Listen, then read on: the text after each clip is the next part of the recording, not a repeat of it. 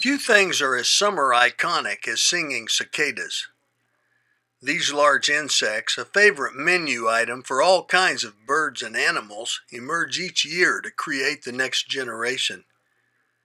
They're seldom seen since they hide in high leafy sanctuaries, but their familiar songs are trademarks of dog days heat. The robust insects mate and lay eggs in tree branches, but this process is rarely seen in the wild. I recently filmed a female using her long, blade-like ovipositor to drill into a dead limb of Siberian elm.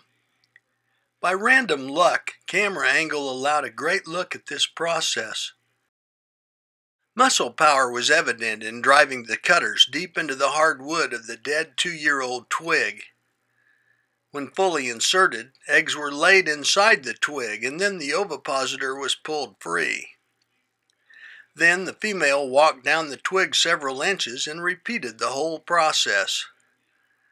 It took about 8 minutes for each session. When finished, the female rubbed each insertion point with her abdomen. That's odd.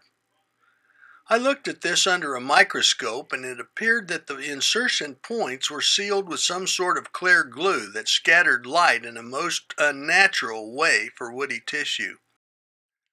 Sources I checked don't mention this, but it certainly raised a question in my mind. These few minutes of a common but seldom witnessed event are yet another natural secret waiting for those who look. I'm Mike Blair in the Kansas Outdoors.